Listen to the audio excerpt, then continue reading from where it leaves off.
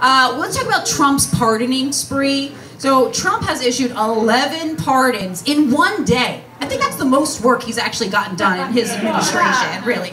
Mostly for people convicted of fraud or corruption, so he has a pattern, like Rod Blagojevich, Michael Milken, and Bernard Kerik. So do you think Trump is trying to send a message with these pardons, or do you think he's just doing whatever he wants to do? I think he's on trend, pretty much. Yeah. Right? He's staying with his demographic, and yeah, that's all I got to say about that.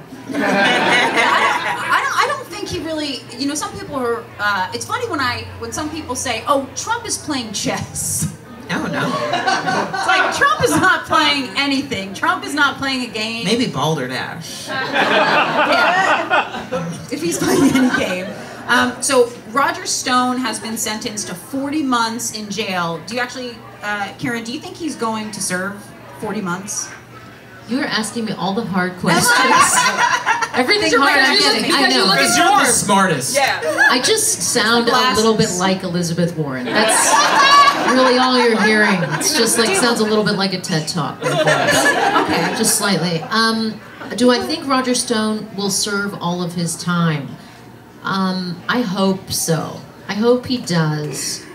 I kind of hope it ends for him in prison, like the other guy. Oh, yeah. And I know that's really mean. I know, because he's still a person. But that's what I wish for him. Still, you know, I don't. Is that the Democrats' problem? Is that we're too nice?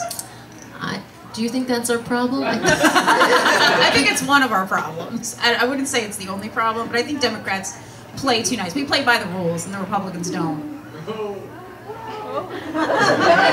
No, oh, I'm sorry for the one Republican in my audience that I upset. I'm sorry, Dad. Well, I mean, do you think anyone has the potential? Like, I'm really genuinely curious about this. Yeah. Do you think do you think it's going to be a tight election, or do you think Trump is going to win again? Because I hear a lot of people being like, Trump's probably going to win again. Like, does anybody know?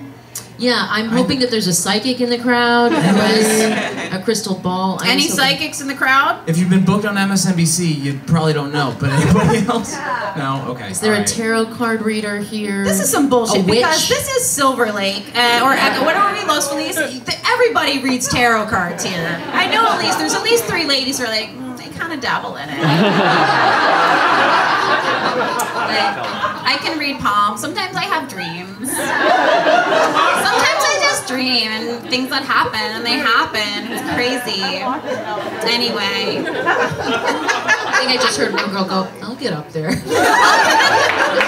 it, bitch. I read palms. Giants.